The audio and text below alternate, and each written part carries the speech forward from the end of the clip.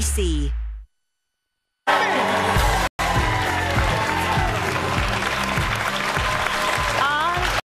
So happy right now. You don't know how I've known this woman since she was playing high school ball at Hammond. Yes. Kim Mulkey, the head coach of the Baylor Bears.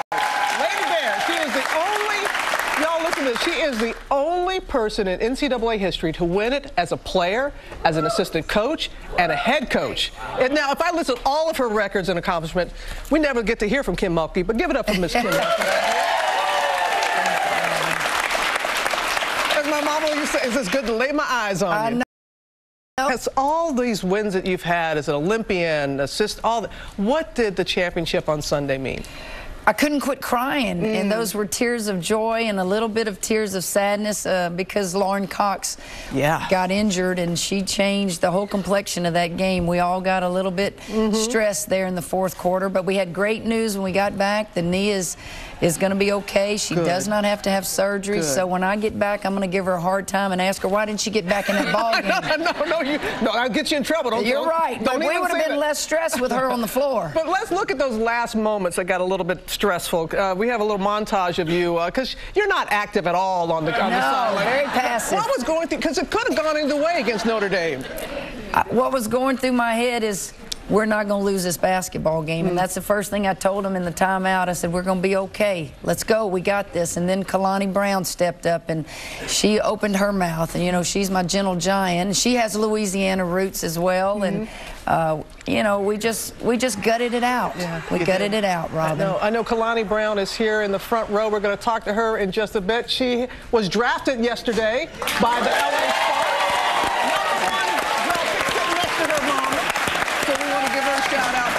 When you were cutting down the nets, they were playing Circle of Life. You were there with your daughter, your grandbaby. Did you see her when she raised the baby up like Simba? I did see that, and I thought, why is she doing that? And then she goes, Mom, they were playing Circle of Life. I said, well, I'm glad I didn't hear it because I would have cried some more. Oh, I know, and I know why. And your son is a heck of an athlete, too. He couldn't be there because he's in the minor leagues, baseball. Robin, it was so awesome. I shook the hands of the players and the Notre Dame coaches, and I turned around to go see Holly Rowe, and my son-in-law handed me his phone, and there was Kramer's face right there on FaceTime. So while he wasn't there physically, he was there with us, and he was screaming on the bus with his Cardinals teammates. I just kept screaming, we did it! We did it! It was a great moment. I know. You're so proud of your children. Thank you. Good genes. Kalani Brown sitting next to your beautiful mother right there. So you were drafted yesterday. So what was the emotions for you knowing that you're going to play some pro ball? I was just overwhelmed with happiness, excitement. I was so anxious, just sitting there waiting for your name to be called. But it was a great experience. And now that you are no going to longer play for Coach Mulkey, give us the real scoop. You do those lines or play blood and guts, none of that. So how was it playing for her? Nah, Coach Mulkey's tough, you know, but I wouldn't be the player I was without her. She's passionate, and she's had my back all 4 years. I'm glad she chose me. Well, y'all chose each other. I also want to mention Chloe Jackson, who was MVP of the national championship game. She was the 15th pick in the draft, so both of them went high. Yeah, I know you're very proud of them both. Absolutely. I'm going to give you a little, I'm going to tell you, I played college ball at Southeastern, Line Up, Southeastern Louisiana. Yes. She played high school ball in the same city, in Hammond.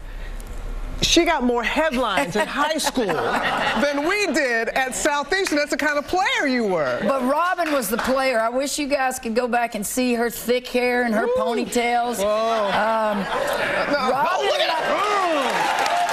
at there.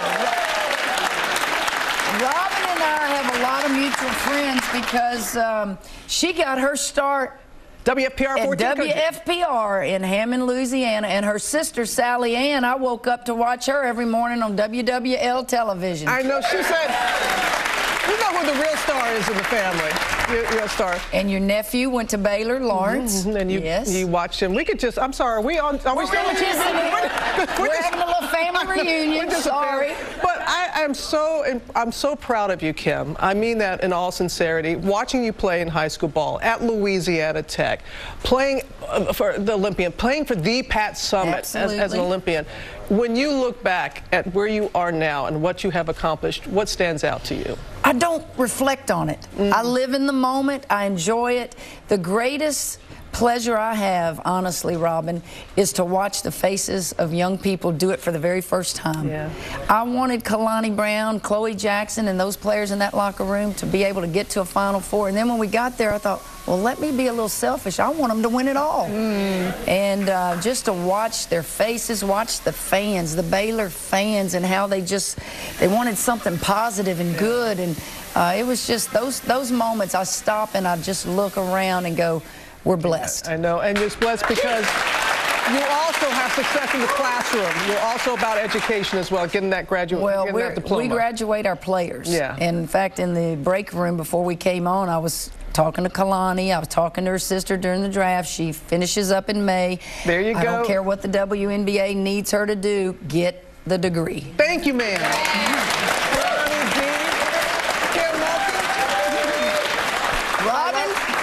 We're proud of you.